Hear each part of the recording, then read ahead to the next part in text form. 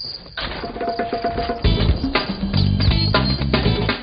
I'm Dave Epstein for Growing Wisdom, and I'm here today at New England Grows, which is a horticultural trade show for landscape professionals. So it's not something consumers come to, but I'm here today to really learn about many of the new technologies going on, learn about some of the problems in landscapes and some of the ways that people are landscaping that are really different. I'm going to go listen to a couple of lectures, we're going to walk the trade show floor, and we're going to show it all to you.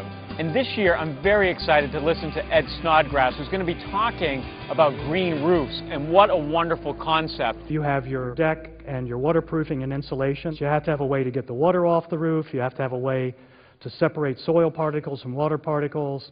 It has to drain properly. The soil has to be engineered for the plant material that's going up there. And you have to choose plants that are appropriate to the site. Here's a building in D.C. that eliminated air conditioning using green features, living walls and green roofs. Tell me some of the buzzwords going on in this industry now. Well, I think the big one is sustainability, green design. There's a new phrase out that's going to be more and more in the lexicon, and that's ecosystem services.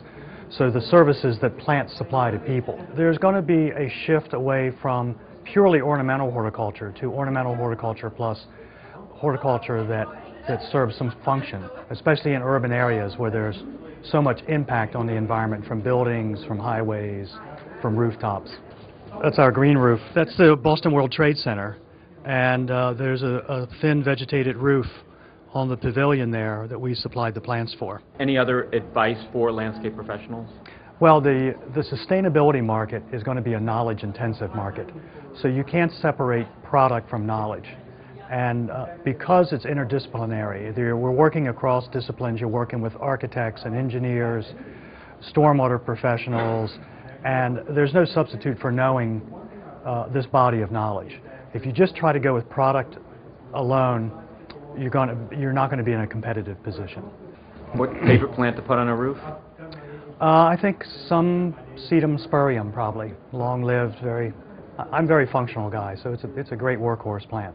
The way I work with designers is I get to define the crayon box and they do the drawing. Great, thank you. Come back every week for all of our tips, hints, and helps at Growing Wisdom.